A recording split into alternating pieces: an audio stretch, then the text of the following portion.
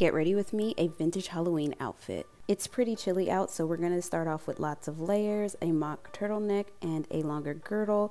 Then we put on 2 petticoats for lots of fluff, and then an atomic kitty skirt that I just made. After a test twirl, I grabbed my corduroy wide neck top that I made from a vintage pattern as well, a Serena retro sewing machine pin, and this is the final look. If it's colder where you live, you can also add some tights and some boots to finish off the look.